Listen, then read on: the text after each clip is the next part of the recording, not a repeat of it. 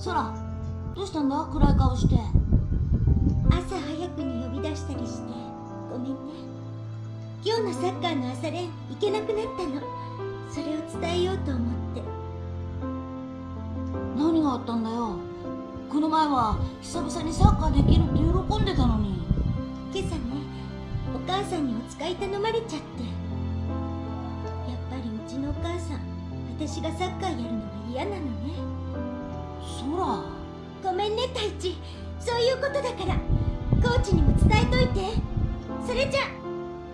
おいソラ、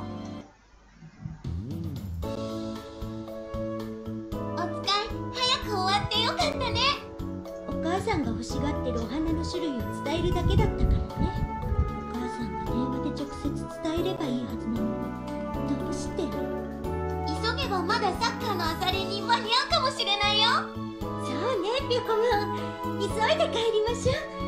ソラ、デジモンよ。ほんと、お花屋さんの前で一体何を。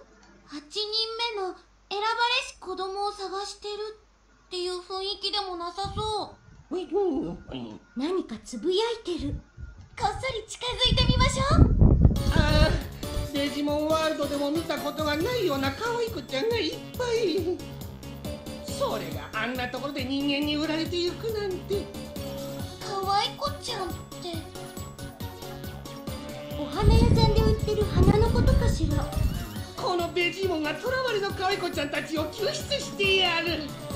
ベジモンさん素敵って、きっとモテモテだ。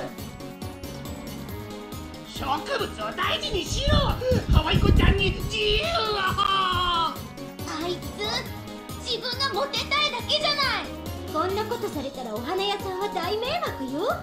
止めなきゃ。でもソラ、朝練に間に合わなくなっちゃう。今はそんなこと言ってる場合じゃない。行くわよピコモン。全部聞かせてもらったわ。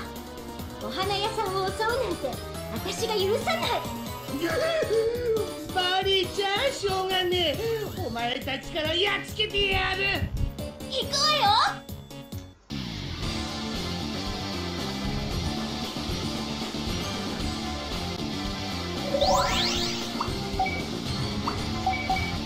食らいなさい。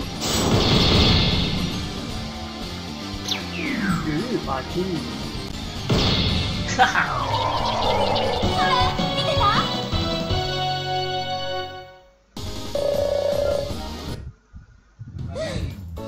ソラ、見ててくれた？よくやってくれたわ、ピョコモン。ソラ、大丈夫？お母さん。変なぬいぐるみを着た子供が花屋の前で暴れてるって聞いて、あなたも巻き込まれたんじゃないかって心配したのよ。うん、私は平気よ。お使いを済ませた後だったし。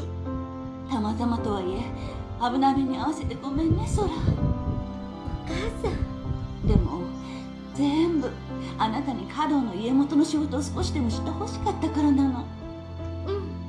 ともかくうちに帰りましょう。分かった。ソラのお母さん心配してくれてたんだね。嬉しくないのソラ。ごめんごめん、気にしないで。さあ、うちに帰りましょう。